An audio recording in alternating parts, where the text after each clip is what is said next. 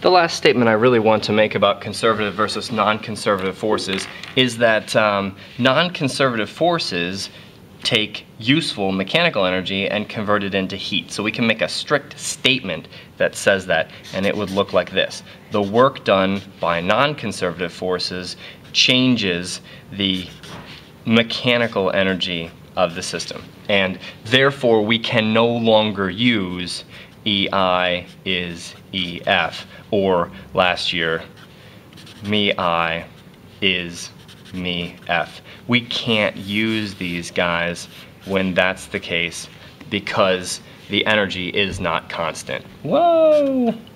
I meant to say me F. Okay, so mechanical energy is being lost to heat when a non-conservative force does work. Let's see if this makes sense. If it does positive work, if friction does positive work, then the energy will increase. Does that make any sense? Let's see. What kind of work is friction doing as I push the pen across the paper?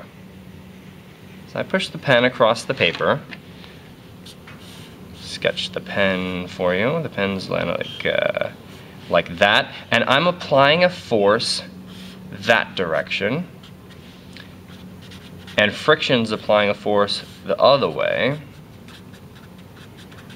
and the pen is going that direction. So friction is doing negative work in that case. And in fact, a non-conservative force is very often doing negative work. So as friction does negative work, the change in mechanical energy will be negative. That just means the system is losing useful mechanical energy when friction does negative work. So this statement is awesome. Let me put the other statements on here as well. We also had the statement that a conservative force, when it does work, the system loses potential energy. It may be that it's converting it to kinetic, or it may be that it's then losing that potential energy into heat.